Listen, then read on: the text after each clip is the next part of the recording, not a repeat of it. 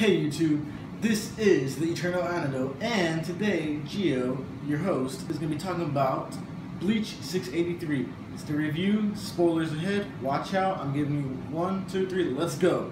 Alright, starting off the bat, Yacht tells pretty much Aizen, Renji, and Ichigo they're useless and that he's already won. He can see the future. Well, you know what? They don't care. You know how it is. Heroes will be heroes and they'll go after whoever. Instantly, Renji goes Bankai, he goes after Yacht. Yacht dispatches him by just taking off his left arm.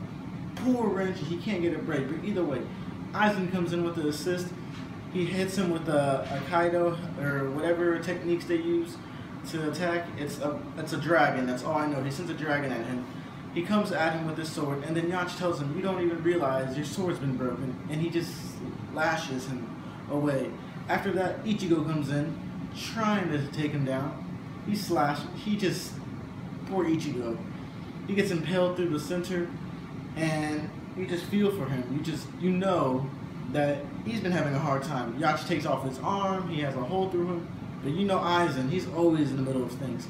Luckily for you, Aizen's the one who took the hit, and Ichigo is the one who impales Yacht, and then he hits him with the Getsuka Tensho.